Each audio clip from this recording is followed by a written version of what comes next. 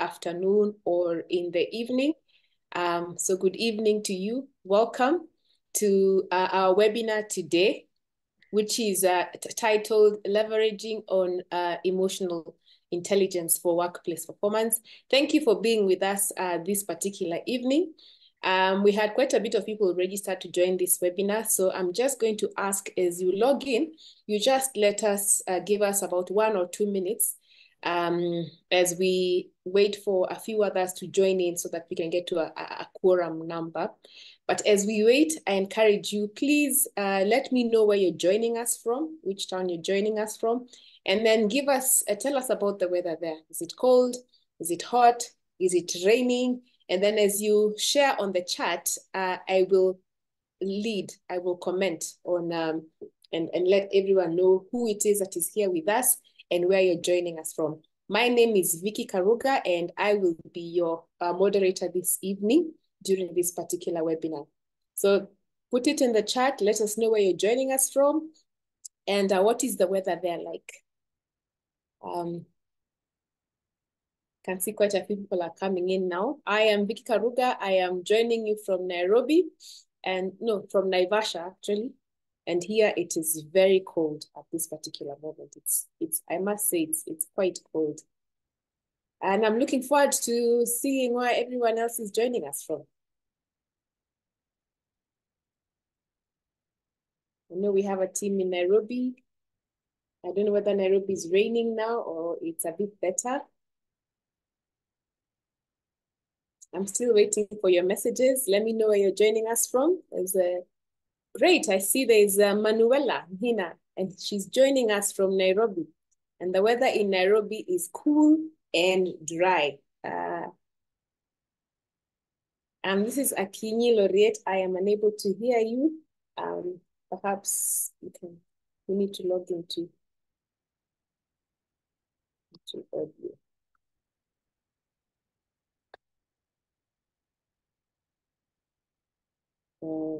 Joanne Timirei, good to see you again, joining us from Dar es Salaam. And she says it's hot and humid. Thank you very much.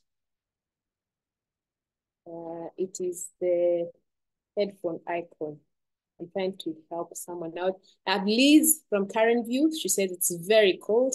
I have Douglas Lutombe, who says he's joining us from Kakamega. The weather is a bit cold and gloomy. I have Grace from Nairobi. I have Linda joining Marue from Nairobi and says wherever she is, it's quite cold. We have Lydia Njeri joining us from Ruiru. We have Pam Bateta, who's joining us from Nairobi. We have Irene Winde. How are you this evening, Irene? Joining from Nairobi, where the evening is cloud and chilly. And then we have Wamoyo Kambo from Syokimau, Machakos. The weather is cool. We have engineer Iham Ali in Arusha. I hope I pronounced your name correctly. He says it's very cold. And then we have Joan from Nairobi, Joan, a team from Nairobi. So thank you all for joining us this evening.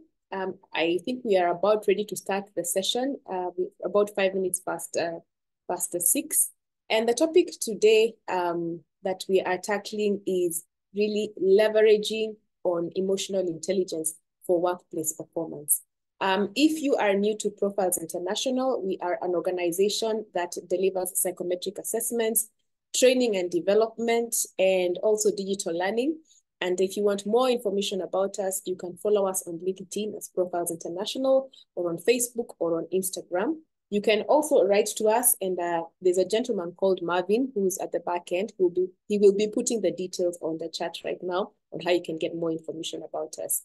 And we run these webinars both for, we're also in partnership with the Impact Learning Academy, which is based in Dar es Salaam, Tanzania.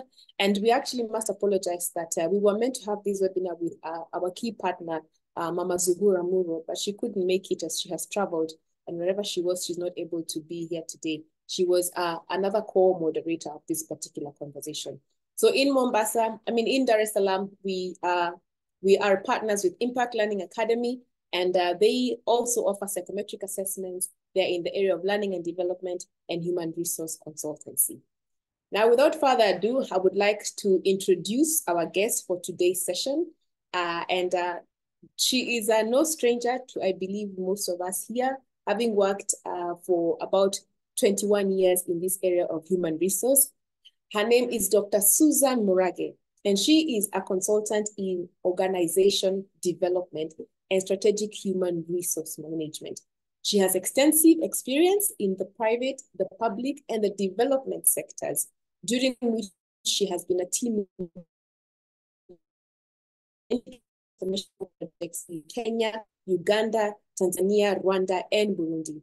Her key areas of specialization are organization restructuring, that is designing, redesigning the structure for strategy alignment, change and culture management, organization capacity assessment, human resources audits, performance management, training needs and competency assessment, and coaching for results, and then building cohesive teams for improved productivity. So we have someone here who can really talk to us about all matters organization. And should you want to reach out to her later on, we'll give you her credentials. Her strengths are in working collaboratively with clients to set meaningful performance objectives aligned to the strategic direction of the organization, developing tools and processes for tracking performance objectives, and embedding competency-based coaching and development programs. She's a certified ProSci change management practitioner and a certified Clarity 4D practitioner, providing corporate learning and coaching solutions using the Clarity 4D model. She is also a certified productivity, and that is our topic for today, and generous emotional intelligence coach and facilitator for the generous emotional intelligence leader. Her academic credentials include Doctor of Business Administration degree in Leadership and Change from the United States International University here in Africa. And she has a master's degree in business administration with a specialization towards strategic management. And her first degree was actually a Bachelor of Commerce. I did not know this. I don't know why I thought it was human resource. But she has a Bachelor of Commerce degree from the University of Nairobi. She holds a practicing certificate from IHRM, which is an organization here in Kenya that is tasked with ensuring that the professionals in the human resource space are, up to par and operating as real professionals. So we are in good hands when it comes to this discussion with Dr. Susan Murage. So without further ado, I'd like us to welcome Dr. Susan Murage to this conversation. Perhaps we can use that emoji. There's an emoji here for clapping hands as she comes in, or you can put in a love heart or a thumbs up, whatever it is. Thank you. Over to you, Dr. Murage. We're very welcome. We're very happy to have you today. Thank you, Vicky, for the invitation, and thank you everyone who has been able to join us today on this very interesting topic of leveraging emotional intelligence for workplace performance. And I want to start with a question. I don't know what motivated you to sign up for the webinar.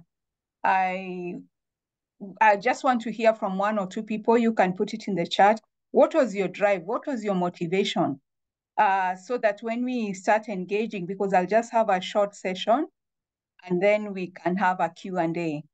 I don't want to take more than 15 to 20 minutes, and then we can have an engaging session. So you can just put your motivations on the chat, then our team will consolidate them and see how we can engage on some of those later. Just post on the chat. So regarding emotional intelligence, I also want to start with to use another question. If you went for an interview session and you were asked a question to tell the interview panel how in your work life you've been able to demonstrate emotional intelligence, what are some of the insights you will share with the panel that will convince them that you are actually able to use this as a competence? And in HR right now, we are focusing more on competency-based interviews, competency-based development. So when we talk about a topic, of course, we want to also see it demonstrated. So my discussion and our discussion points will be around how do you really demonstrate emotional intelligence to drive performance and productivity in the workplace.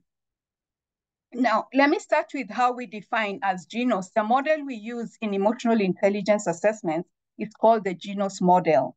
And it defines emotional intelligence as a set of skills that helps you perceive, understand, express, reason, and manage emotions within yourselves and others.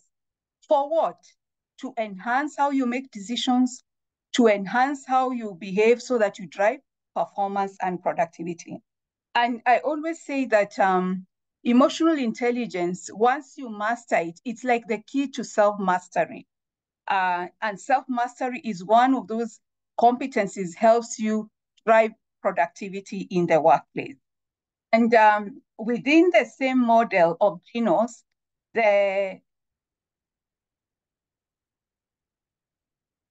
we talk about three things that once you are aware of how you behave makes people feel and how that impacts on the decisions you make, how people end up behaving in the workplace, you will see that there are certain things that actually come out and start driving organizational cultures. For example, when I ask about your organizations and the values that we so much put on the walls, they are so clear: teamwork, integrity, professionalism. If we were able to translate those values into specific behaviors in the workplace and check how actually those behaviors drive productivity, it's the same way emotional intelligence does. Once you're aware of that competence and how it is demonstrated and the behaviors that you're supposed to demonstrate so that it drives the productivity and the performance, now you will be mastering how emotional intelligence manifests as a competence. And the research has demonstrated that how there's a very direct link between the way people feel and how people perform at work. When you look at this chart, you will see that there's a blue line and a red line. The red line speaks of high performance workplaces, and the red line speaks of low performance workplaces. So research demonstrated that when people feel proud, the blue lines, valued, anxious, proud, valued, optimistic, cheerful, those are the only positive ones that are in the blue line. It demonstrates that it helps people drive higher productivity in the workplace. Yet when people feel worried, the red line, depressed, inadequate, fearful, anxious, it has also a direct link to how performance is related. There is low performance organization. So why are we driving the conversation around emotional intelligence? It's because once we understand how we behave and how our behavior impacts our colleagues, impacts the people we work with, our clients, our customers, even in families, our siblings, our children, there is a direct link towards how those emotions make people perform or how they end up engaging with us the way we want. Now, within the wider research pool, the World Economic Forum has also done research, and it has demonstrated that among the top skills that are really sought after in the marketplace right now, it's emotional intelligence.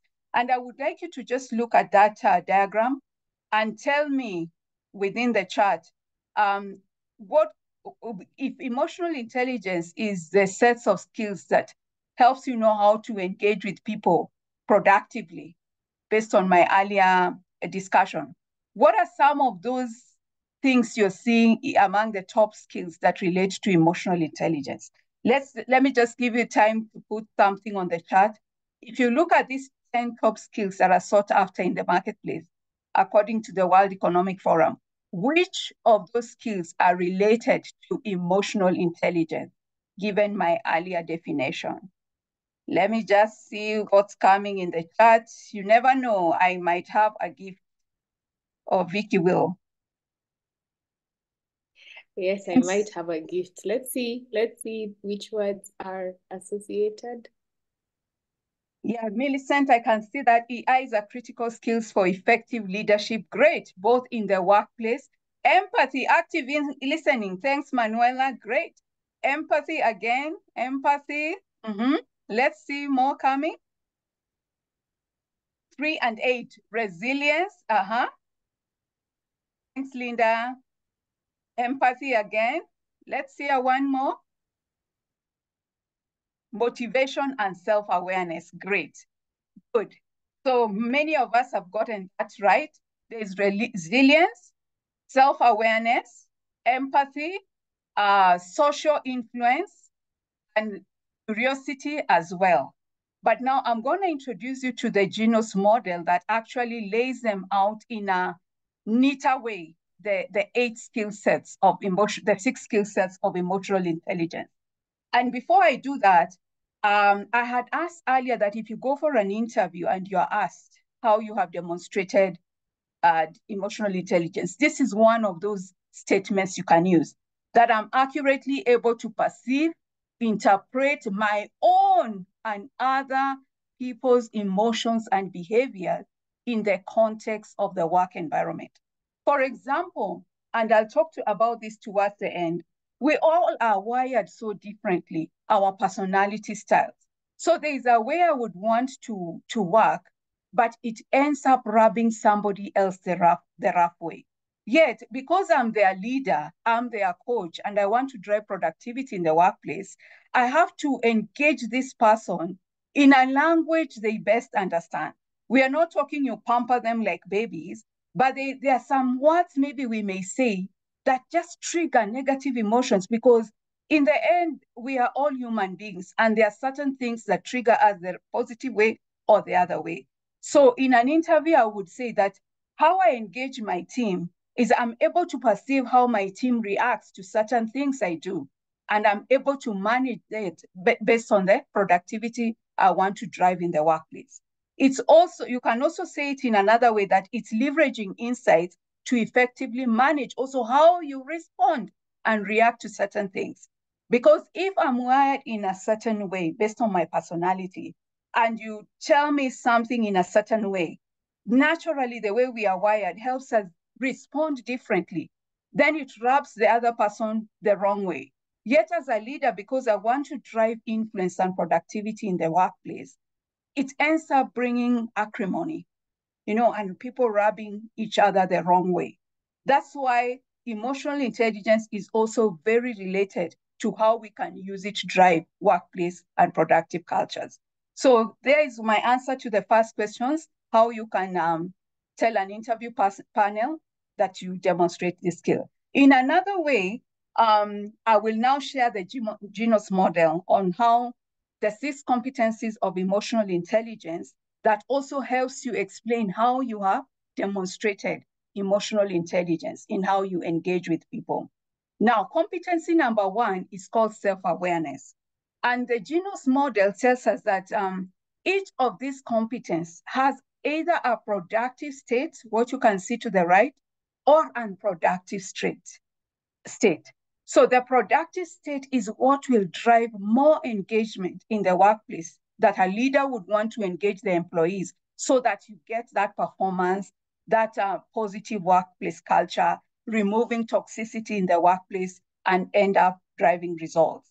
So the first competence is self-awareness. So self-awareness basically is just understanding yourself. This is Susan. This is how I am wired. This is what I love doing. This is what my area of limitations. And the model tells us that if you're self-awareness, you're aware, you end up being more present in the situation. That is the productive state. If you're not self-aware, you get disconnected with your team and with the environment that you're operating in. The second competence is called awareness of others. So it's not just enough to be aware of Susan and then I'm stuck. I'm like this. I'm results driven and I don't care. No, the people in your team, you need to know about them. Your boss, about managing up. You need to know how your boss is wired. That's the awareness of others. And in awareness of others, basically, you're aware about and you perceive and understand and acknowledge others and how also they like to be engaged, how they drive results based on their own personality traits, or just how they like doing things. So when you demonstrate self-awareness, your productive states end up being you're an empathetic leader. You get more connected with your team. If you're not self-aware, you become an insensitive leader. So insensitivity, according to the model, drives unproductivity in the workplace. And in the previous one, being self-awareness, the present leader drives productivity. The disconnected leader, because they are not connected to even the way how they feel and how their emotions make others feel in the workplace, ends up being a disconnected leader. The third competence, according to the Genos model, which I love very much, and it's one of my personal values, is authenticity. In a nutshell, authenticity is just that this is what you see and this is what you get. I don't have any other cards under the table that I'm hiding. What I tell you, I keep my word, I honor my promise, I honor my commitments. I am honest in expressing how I feel also, and other things in the workplace. And when you express this competence in the workplace, the model tells us, and it has demonstrated, you end up being a genuine leader. And if you're not, you end up being an untrustworthy leader. And I pause there and to just ask a question. Have you ever connected with any colleague in the workplace who has demonstrated this competence, genuineness, and how did it manifest? So that's another question I will ask. You can just put it in the chat. We are halfway through the competency, so I just want to connect with you and hear. Have you ever demonstrated, connected with an authentic colleague and a very authentic leader? And what are some of those things they did that made you connect with them as a leader that ended up driving productivity? Let me just hear from one or two people. Have you ever connected with an authentic colleague, an authentic leader? And how did that link to how you drove results in the workplace? Okay, There's Joanne. someone who has raised their hand here. Thank you. I think authenticity boils down to also truth telling. For example, as a leader, I'm personally a leader. So that somehow also like shows on my employees. For example, let's say, for example, there's a delay in salaries. And then I communicate, it's because of this and that. Then we need to work hard as a team so that there is liquidity, there is money. Normally I end up having a more calm workforce. And also they will try to do their best to make sure there's money coming in. And I've appreciated this over time because I have stuck with the same team for some years now. They are understanding, they know I'm compassionate, and they give me back the compassion and understanding. So it's really nice to work that way. Thank you. Great. So we can say Joanne is a genuine leader. So when she goes to an interview and she's asked, how have you demonstrated emotional intelligence in the workplace? So one of the things she will say is that I'm a genuine leader. And how I do that is she will just give that example she has shared. So authenticity demonstrates genuineness in the workplace. And if you're not genuine, the opposite is untrustworthiness. And actually, what I've discovered in my engagement in the marketplace is when people feel that you are not trustworthy, they will also not give you their best, because it really has a strong influence on the character of the leader, and which ends up driving productivity in the workplace. Great. Let's go to the fourth competence, which is emotional reasoning. Now, emotional reasoning is basically using information about yourself, what you know about yourself, and what you know about others to make decisions. So if you are able to do that very well, your productive state ends up being an expansive leader. So you're not just this person who is like, oh, this is my personality style, I'm a type A, and you're just stuck in it. But expansiveness now helps you see people from another view, another viewpoint. Maybe you like handing out assignments in a certain way, giving clarity, details, step by step, but somebody just tells them, tell me the end game, tell me the finishing line, and allow me to run on my own. And other people I may be wired to work alone in my personality style as an introvert. It doesn't mean I can't work with people, but when you give an extrovert an assignment and maybe they just feel caged working alone, an expansive leader will now use that information to give that colleague team-based assignment once in a while, So in emotional reasoning, we say that if you are not applying this competence, you end up being very limited in the workplace. And I guess you can see from my explanation how that limiting comes in, because you're just stuck in your own way of doing things. So emotional reasoning, you connect with other people's feelings, how they feel, their personality style, and now use that to drive productivity in the workplace. The fifth competence is called self-management. And self-management basically is about managing your own mood and emotions, time and behavior, and continuously improving yourself. And this is one of those competencies we saw demonstrated during the COVID period. Resilience, that you never say die. You remember the Energizer battery, you just keep going and going. It doesn't matter whether there are obstacles that come your way, but you pick yourself up and keep going. But the unproductive state of that is you become temperamental. Why is this happening to me? Why me? The why me syndrome, victim syndrome. But the resilience says, okay, it didn't work. I'm going to pick up myself and keep going. So this skills helps people to be resilient and manage high work demands and stress rather than being temperamental at the workplace.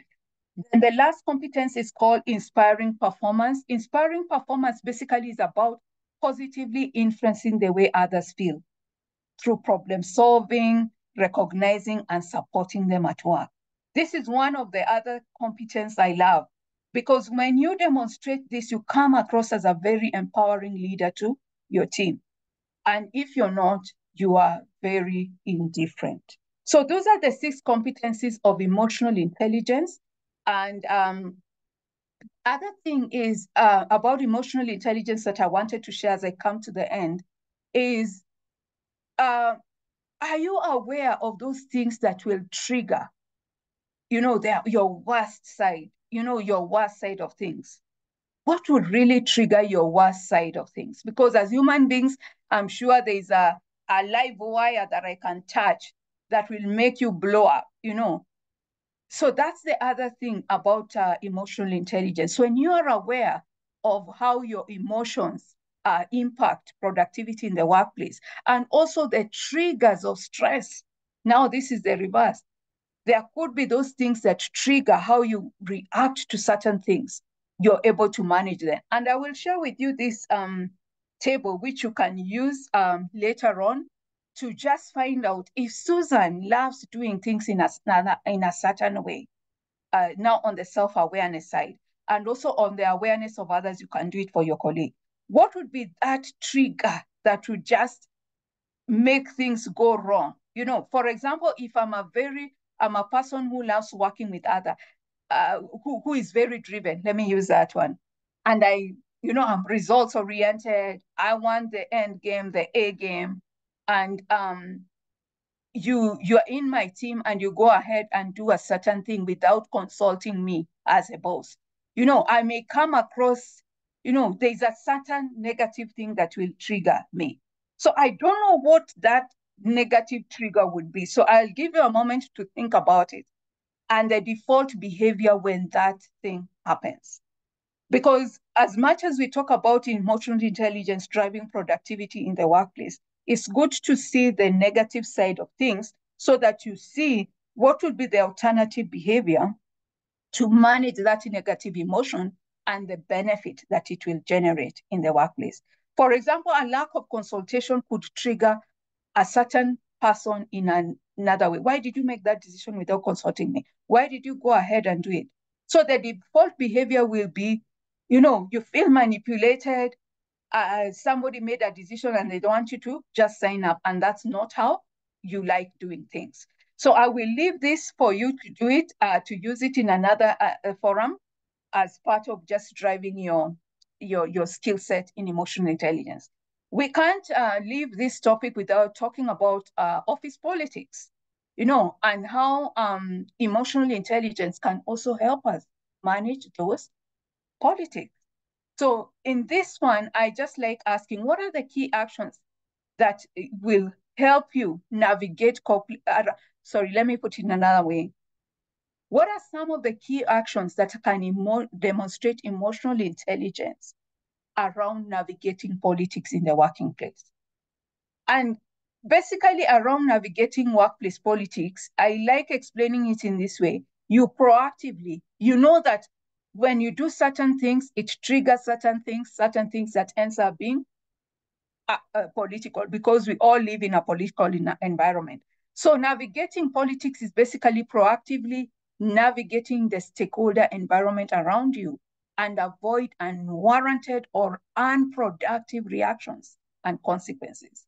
Unwarranted or unproductive reactions and consequences in the workplace. There's a certain place I shared this and somebody asked me, no, Susan, sometimes there are certain places that are so toxic, people just want to drag you in their dark holes all the time. You even get tired and wary about using this emotional intelligence stuff. I'm also a human being, I can blow up, there's something that will trigger. But I was just explaining to them and telling them, for example, for me, I know I have to separate it. This is about work and this is personal. And this is where I drew the line. Because we are all employed here, we have come to work here. But I guess this is one of those things, these topics that can also end up being another topic we talk about in the webinar and make it very interactive. Because I know that sometimes we can talk so much about emotional intelligence and how it can help you navigate productivity in the workplace and how you engage with your team. But then again, when you're faced with a very political work environment, how do you now manage unwarranted or unproductive reactions and consequences? Probably there'll be a question around this. We'll see what comes out. Now, what's the end? This is actually the last part, the resilience part. And it doesn't matter what's happening in the environment around you. What I would like to just share as my parting shot is, within resilience, how will you demonstrate it? When you're faced with obstacles, how do you bounce back? How do you channel emotions to manage job challenges and stress? Because this is also leading a lot to mental health issues in the workplace. How do you handle disappointment? You were promised this promotion, it never came through, somebody came and cut you. Or rejection without losing effectiveness. Now, I want to use the Clarity 4-deal model just around the personality profiles and see how you can build resilience in the workplace. It doesn't matter whether the obstacles come. For example, if your Clarity 4D has 4 personality types, but it doesn't box you in one. For example, I can be a red, my second color can be a blue. So the red person is focused, decisive, direct, challenging, assertive, action-oriented. That's how they thrive. They thrive in that space. So for them, if they are faced in a very tough work environment, some of the ideas that can help them drive productivity is identify areas they can control, focus on what they can do and take action, also mark their achievements and celebrate them. Because these people love success, they love results, they love drive. Think about future opportunities instead of getting boxed in the past and what made them fail. Then blue personality type, the blue villagers, as we call them, this is me. We are reflecting, observing, analytical, cautious, formal, very introverted, but it doesn't mean that we can't be extroverted. It's just that this is my preference. So for us, when the resilience comes, some of the ideas we can have is just find a quiet, calm place to rewire, give yourself time before you react, list some of the key questions that you need to answer, as in plan in a structured way before reacting to certain things. Then the yellow resilience, these are people who are really extroverted. They love people, they're cheerful, they're sociable. I love the people who come across as yellow because this is usually my weakest color. So when they come, when you tell them, let's go to the moon, they are like, oh, let's go now, like now. And some of us will know, how are we going, which transport, where's the money, the structured way. But now within resilience, the yellow resilience, when you're faced with such tough workplace issues, you can just verbalize your feelings with people around you, talk, because they love engaging with others. Discuss the situation with someone. Treat yourself for something you fancy. Go out, have fun, something you love doing. Visualize what you'd like to see, because they operate a lot in creative spaces. Now, lastly, the green resilience. These people are also very introverted, and they concerned. They love working with people. They are supportive, patient, easygoing, and they thrive when they get that support in the workplace. So find support from a colleague, a workplace, take time out, go for a walk, allow some time to reflect, but don't dwell too long on the issue. Sense check, and do a sense check, the reality of the situation, but also talk to people. Now, check also your personality profile and how it aligns to some of the competencies I've talked about, so that you can see what works well for you to drive the 6 competencies in the workplace. And I end my presentation there and open up for a questions and answer session. And Vicky will assist me with that. Feel free to put them on the chat and also to just raise your hand. Vicky? Wow, thank you so much, Susan. Thank you so much. I'm seeing there's an emoji here. Someone has put an interesting sad face.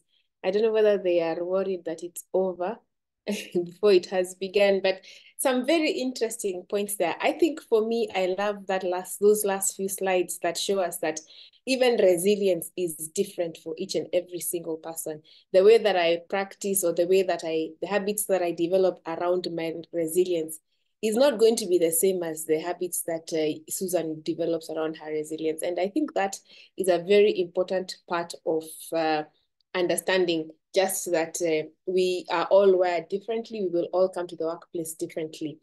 There was a question here. I don't know, it was at the very beginning. And please, for all the people who are listening in right now, please put in your questions. Let us know what you think, or even give us your comments. We shall also be reading out the comments that you've written out for us. But there was a question of someone who had asked, I don't know whether it was a question, and now it has disappeared because I could see it. I don't know if you saw it. Where has it gone?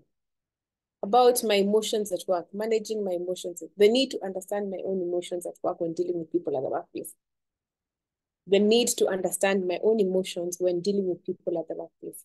I'm not sure that was a comment or a question, but maybe you can take it. And then there's another one that has just come in saying, what is the relationship between emotional intelligence and mental health? That is a second question that has come through directly to me. What is the relationship between emotional intelligence and mental health? Okay, let me pick the second one. We define emotional intelligence as a set of skills that helps you perceive, understand, express, and reason and manage emotions within yourself and others.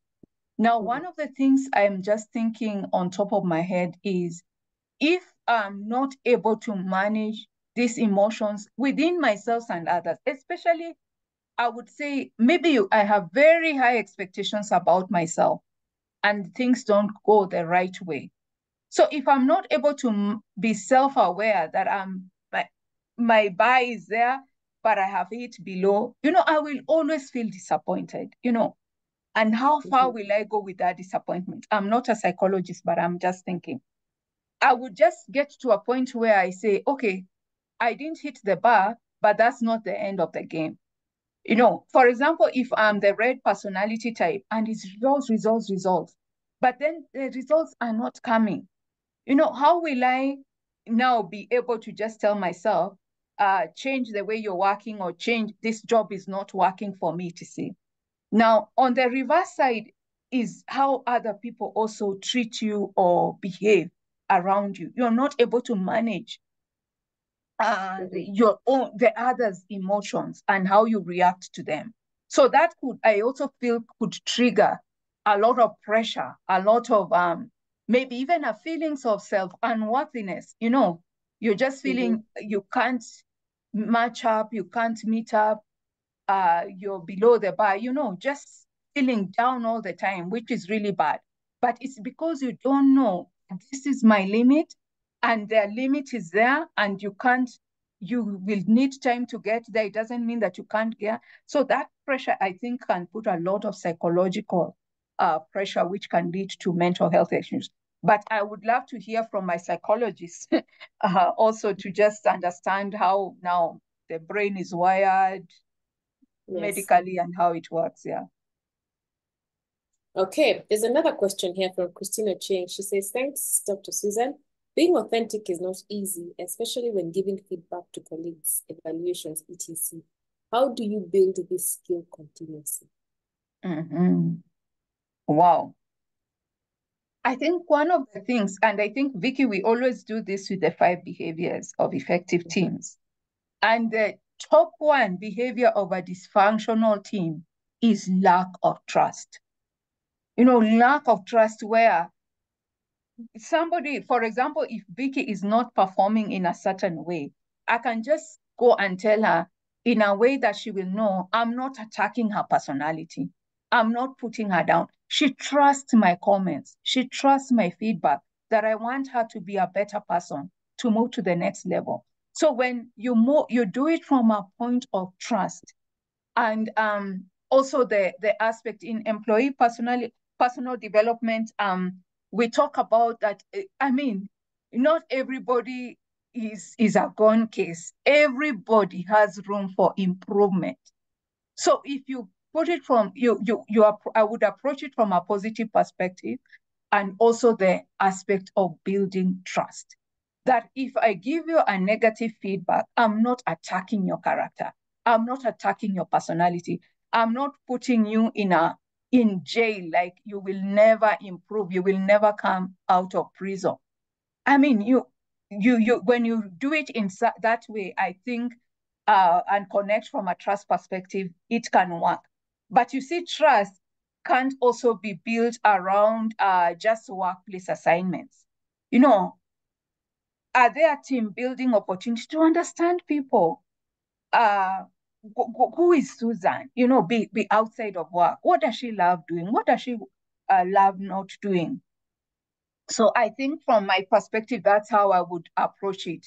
From a trust perspective, you use trust, and then use trust to also build authenticity, and let the other person know that you're doing it not from a point of criticism, but a point of where you want them to move to the next level. Yeah.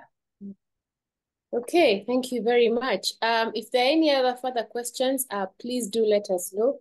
I want to ask Marvin to share his slides so that we can talk about what's next. I can see there's a question here from Nancy Wawero. She says, thanks, Dr. Susan and Vicky. How well do you reconcile between emotional intelligence and disciplinary measures at work? Wow, very interesting question. I'm telling you, HRs, we go through a lot of stuff. So you want to, but what I would want to say is that you see, sometimes we may struggle enforcing certain things that would look like we are being mean, we are being bad, etc. But that is workplace policy. If somebody has breached an issue and the policy is clear on the disciplinary measures, now the emotional intelligence will come in. At the end of the game, this person is a human being. You know, they may have done it, but now the repercussions are so serious. but the consequences and the consequences. So you have to see how to maybe more communicate the issue more empathetically, connecting with them. It doesn't remove the punishment, but it's not like now telling somebody now go leave now, etc. Just following the due process with empathy as a competence, and how you demonstrate it in connecting with the other person, connecting with their sorriness, but their sorriness doesn't mean that they will not go through the disciplinary process, because this is an organization. It is run by policies and procedures, and we must all be compliant. So that I'm not favoring an individual, yet we are 1,000 people in this institution, and we all have to go by the rules. So how I would look at it is, it's maybe how you communicate more with empathy. And the sorry doesn't mean that when the other person is sorry, it doesn't mean that the repercussions for their disciplinary issue will go under the table. They have to go through the due process. That's how I would react. Okay, thank you. I'd also like to say that sometimes there is a connotation that when we are high in EI, we don't call out bad behavior. Like we are more lenient with someone who's high in EI. When actually the opposite is true. The more you grow in emotional intelligence, the more you want to have those authentic conversations, because the more you don't want conflict to fester and to boil underneath the surface, because it doesn't let anyone, it's not good for anyone. So even disciplinary measures at work, it's a skill, as Dr. Susan was putting it. And the higher you go in emotional intelligence, the better you are at actually addressing those issues with a lot of empathy and finesse. But I do not believe that the more you are emotionally intelligent, the more that you will sometimes let things slide. There's one last question over here, again, about toxicity. And how does toxicity drive a change? How can one use EI to drive a change in that culture in leadership? Wow, that's very interesting. Because sometimes the other day I was also just training somewhere on emotional intelligence, and just somebody told me that yeah, those are good skills to have, but sometimes you can face people who are just bent and bound to destroy you, to finish you. How do you now discern that this person is out to destroy me and manage that issue? But the way we deal with toxicity in the workplace especially is around organizational culture. And we always share around, actually, I think there is one slide we had, the one, Vicky, we have about molding a culture, how emotional intelligence can mold our workplace culture. Because basically you want to drive positive behaviors that, for example, if we say teamwork is one of our values, how do you make people demonstrate it on an everyday basis so that it's not just a value on the wall? For example, one of the things is around teamwork is I reach out to my colleagues, I just don't focus on my finished work and I say, wow, I can leave home early. How do I reach out to my colleagues? How do I support them? So the toxicity would also be demonstrated by negative behaviors where maybe one person is always left in the office, the last person to leave the office all the days. Friday, Saturday, they are working, Sunday, they are working, and nobody is reaching out to them to find out what is it, what are they struggling? Is it lack of skills? So certain things, if it is one of your values is trust, how is the negative side of trust manifested? Maybe somebody lied, somebody stole something in the workplace, small things, behaviors. But what I would want to, let me put it in another way. Look at your corporate values and ask yourself, how are those values demonstrated on an everyday basis? If it is responsibility, what is responsibility? So the negative side of that would be now what drives toxicity and a toxic work culture. So that's how I would put it in your context. So just pick one of your values. If it is trust, if it is responsibility, if it is integrity. So the negative or the reverse side is now what drives a toxic workplace culture. So as a leader is to be aware of those things that would drive a negative workplace culture, the reverse side, the negative behaviors, so that you manage them proactively. By just celebrating the ones who are doing the good behaviors, that could be one of them. What are those things as leaders we do every day in the workplace to promote the positive workplace behaviors that end up now being a positive workplace culture rather than a negative workplace culture? That's how I would respond to that. Okay, thank you very much. In fact, today I was with a team and we were saying the emotion is the one that drives the behavior, as Dr. Susan was saying. And we were talking about the way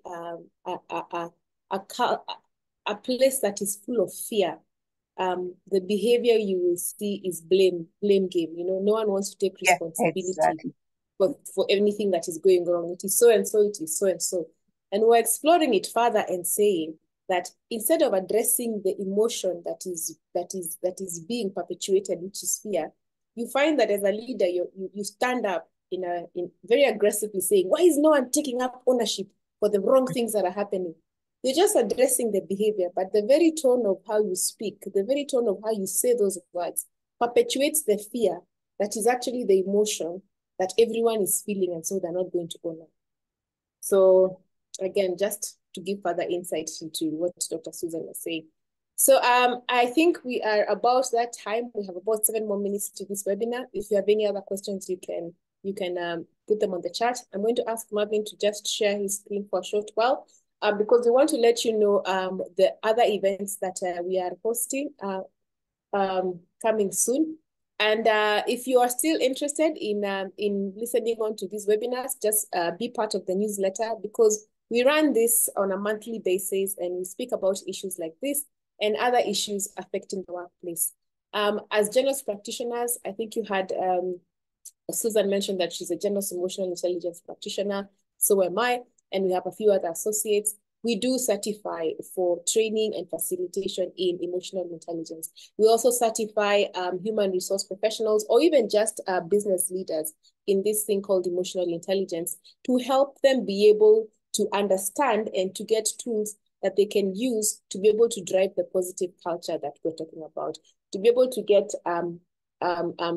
processes and frameworks that reward for the kind of behavior that we're talking about. So it's a very useful certification, whether you are a human resource professional, a business leader, but more importantly, if you're a facilitator or a coach in this particular area of human resource, talent management, and development.